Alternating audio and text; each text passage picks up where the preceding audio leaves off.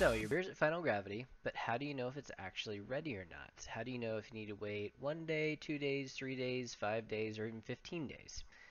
Well, a simple way of figuring that out pretty quickly actually is to do what's called a VDK test. So VDK stands for vicinal diketones. So what you're doing is primarily testing for diacetyl. So what you'll need is a couple of heat-safe sample vessels. This can be mason jars or cups, just something that won't basically blow up. A coffee filter, a thermometer, a pot, something to do an ice bath in, though that's optional, and some plastic wrap. So to do the test, you'll need a small sample of whatever you're fermenting. I pull a larger sample because I'm going to do a pH and gravity reading at the same time, but you might pull something like, say, 200 milliliters. It doesn't take very much. Keep in mind you will need to split it, so you need enough to basically fit a fair portion of whatever two vessels you're putting it in. All right, so go ahead and give it a swirl. And what you're looking for on the nose is a butterscotch aroma. At least that's what I get. Some people do get the butter popcorn. I get the butter popcorn more on the taste, and it's basically at the end of the taste as the beer is basically evaporating off of your tongue. Real strong butter to popcorn. So anyways, if you pick up something on either of those, then you don't need to worry about continuing this test because, well, it's already a positive hit.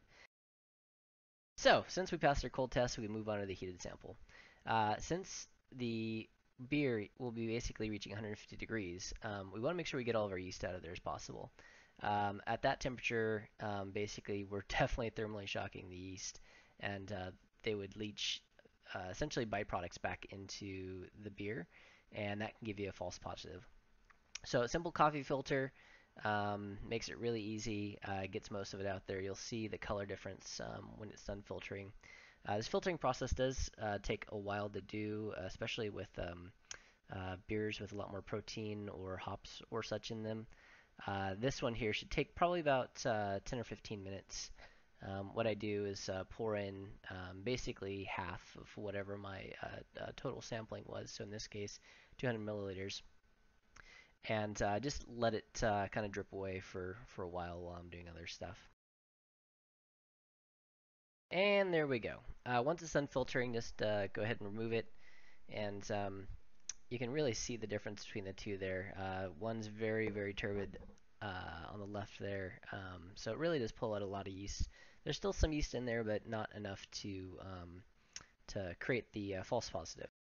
So now we heat it up. But before we do that, make sure you cover your sample with some plastic wrap. If you don't, basically any of the aromas that we're looking for might actually evaporate out. Just go ahead and turn your heat on. And make sure that you put something in the bottom of the kettle so your flask or vessel isn't sitting directly against the burner. Just helps moderate that heat a little bit better. And what you want to do is heat up the water to somewhere between 140 and 150 degrees. If you get to 150 degrees, what you want to do is keep it there for about 10 minutes. If it's a little cooler, just give it a couple extra minutes to make sure that those reactions are all happening. While it's heating up, it's a good time to actually go ahead and make your ice bath. I like to do an ice bath just because it's a whole lot faster. You can cool a sample down in, I don't know, a couple of minutes maybe, compared to the freezer where usually I actually forget about it and have to do the whole thing all over again. And what you're looking to do is basically cool the sample down to somewhere around ambient temperature, which is typically about 68 degrees. So, anyways, it's just been 10 minutes. Put my sample in the ice bath, and I'll have it ready in just a minute here. All right, we're seconds away from telling if the beer is ready or not. So, go ahead and take it out and remove the plastic wrap on top, and give it a smell and see what you think. Again, if there's any sort of sweetness, again, I describe it as a butterscotch. It's not like a caramel kind of a sweetness that you'd get from obviously like a caramel or crystal malt. It's just a little different. If you're ever wondering what it smells like, take a fermentation on like day 3 and give it a good whiff, or even just do this test, and you'll definitely get the smell. But if you're At all unsure, use the control is to kind of reset your palate or the cold sample. And if you're picking up something, it's always good to give it another day or two. It's better safe than sorry because it will essentially come out as time progresses, especially depending on the level of oxidation in the beer. All right, that's awesome. So you've just completed your first VDK test. Congratulations. So the question is, what to do next? Well, it kind of depends on what kind of beer you're making. If you're doing any sort of traditions or even dry hopping, what you want to do is ideally move that vessel or move that to a secondary vessel, just to try and get some of the yeast out of there, some of the proteins and sediment. If you're not and you're bottling, if you can do a soft crash, that's going to significantly speed up this process. Soft crash is basically bringing the temperature down to like low 60s, high 50s ish, and what that's going to do is cause the majority of the yeast and proteins and such to flocculate out and clear up the beer. Don't worry, there will still be plenty of yeast in there to carbonate it, so it's not really too much of an issue. If you're kegging, then you go and crash this beer down. Try and get it as cold as possible.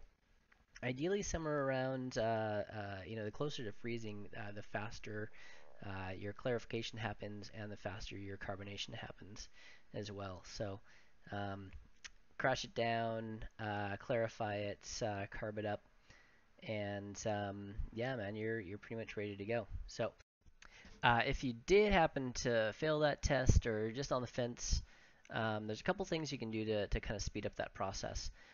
First of all, reactions are all temperature based, and yeast is happier the warmer it gets to an extent. Ideally, if you've got any sort of temperature control or atmosphere control, what you'll do is move it into a slightly warmer room. What you're looking to do is get that beer up to somewhere around 70. If you've got a heating belt or something, that would be totally ideal, just to get that temperature up for a couple days. You've made it through the early stages of fermentation, so at this point you're not going to really damage the beer with too many esters or phenols by getting that temperature up. If you do have temperature control and you've already bumped up your temperature a couple degrees, usually I'll start like 68, and on day 3 or 4, um, I'll bump it up just a couple of degrees from 68 to like 70 or 71. If you've already done that, again, the best thing you can do is just again give it more time.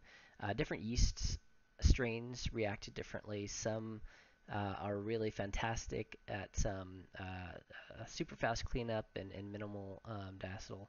Others take a little bit of time. So the more you get to know the yeast, the better and the easier this whole process is going to be. Thanks guys for watching this video. I really appreciate the support that you've given me on Instagram. I'm going to be coming out with other little simple stuff like this and some brew days and some other fun stuff. So anyways, cheers, have a homebrew, and we'll see you guys on the next one.